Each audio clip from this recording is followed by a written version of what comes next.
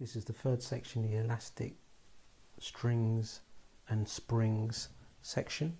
And here we're going to be looking at elastic energy. Now, if we have a spring, okay, we can either squash it or stretch it. Okay, so you can squash it or you can stretch it. Now, if you do either of those things, then work needs to be done. Okay, so work needs to be done either to squash a spring or to stretch a spring. Now, the way that we measure the amount of work that's been done in joules is this: lambda x squared over 2L, where just like before, L is the natural length and X is the extension or compression. So extension, compression. Yeah, so work needs to be done to stretch or squash a spring. With a string, obviously you can't squash a string, but with a string, work needs to be done to stretch it. Okay, so like this is a fixed point here. Okay, so with our string, we can only stretch it, can't squash it. And again, work needs to be done. And I've highlighted here the formula that gives us the work done in squashing or stretching a spring or string, and that's in joules. Now, when you squash or stretch a spring or you stretch a string, they have potential energy, and it's called elastic potential energy. So you've got energy stored up in that spring.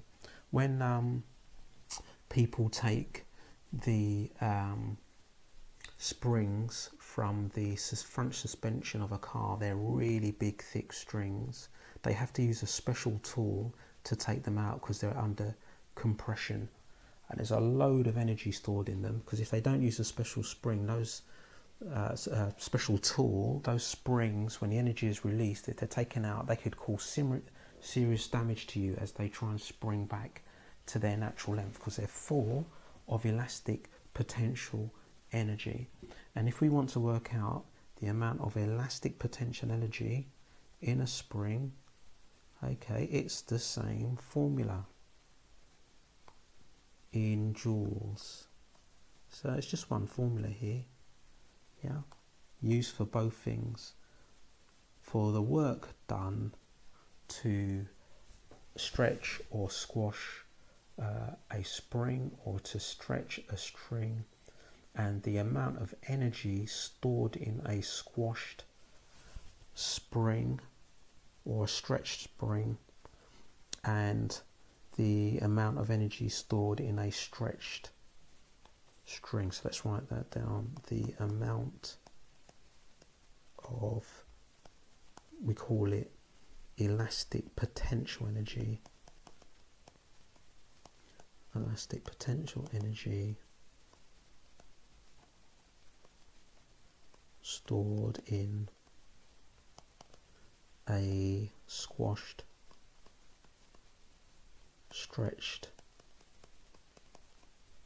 string, obviously not a squash string, spring. Okay, an elastic string has a natural length of 1.4 meters, so L is 1.4 meters.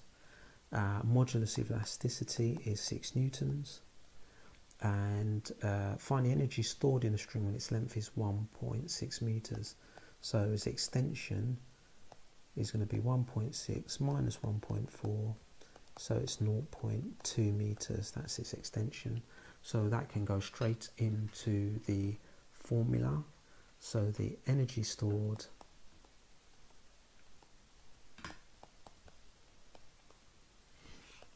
equals lambda x squared over 2L. So that will be 6 times 0.2 squared over 2 times 1.4. So let's work that out. 6 times 0.2 squared, 2 times 1.4, and I get 3 over 35 joules.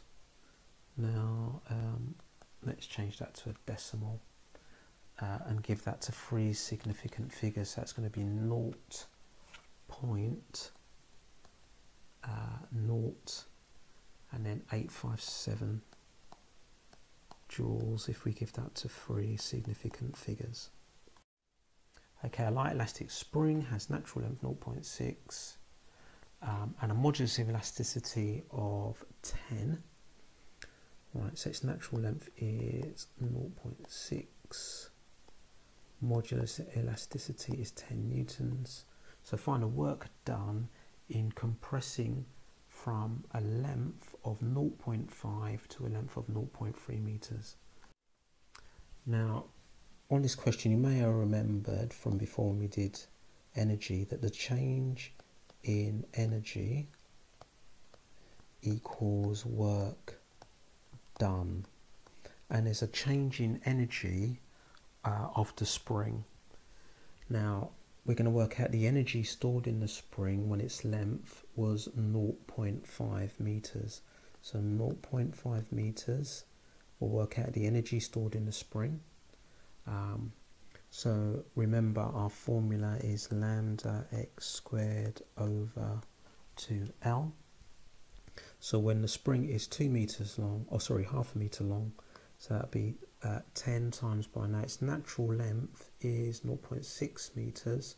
So we have a compression of 0.1 meters. Let's write that down. Compression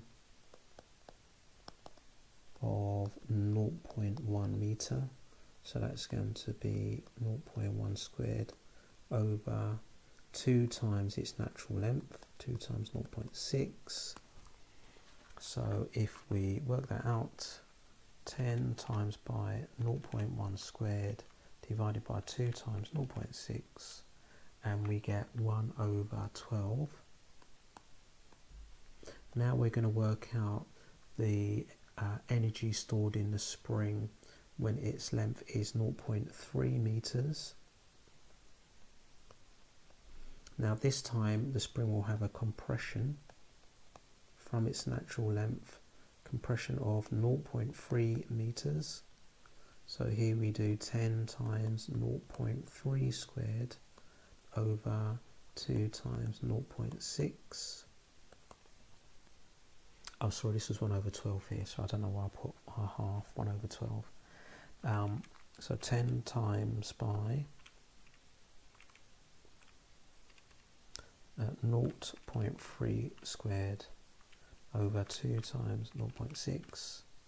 So that comes out to be 3/4. So the work done is going to be the change in energy, and it's changed from 3/4 down to a 1/12.